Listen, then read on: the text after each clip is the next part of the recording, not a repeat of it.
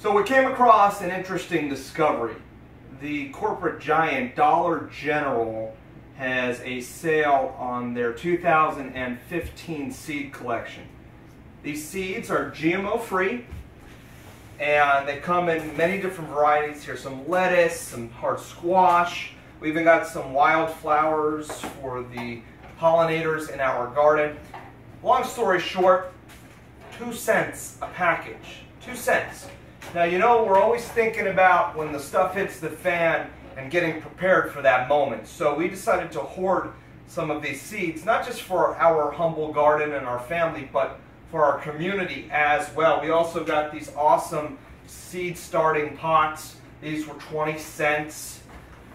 What a score. So I definitely urge you to, and this is not by any stretch of the imagination an endorsement for Dollar General, but I definitely want you to get these seed packets for you and your family because we need conscious individuals getting prepared for when stuff hits the fan. Check out this receipt. It's bigger than I am. Whoa, just hit the fan. Anyways, please folks, get ready, and what a great bounty to get ready with. Check this out.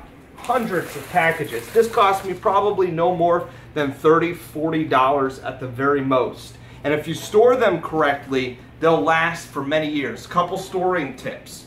One is you can store them in the freezer. As long as they're in a tightly sealed container, they'll stay good in the freezer 10 plus years.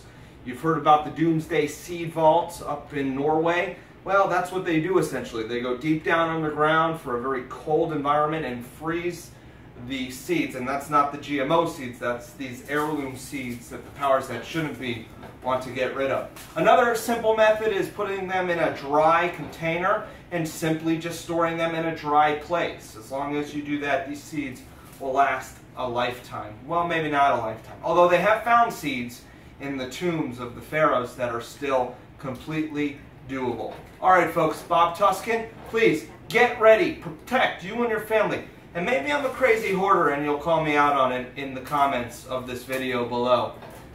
Regardless, I hope to share these with friends and family in my community so that we will have food no matter what.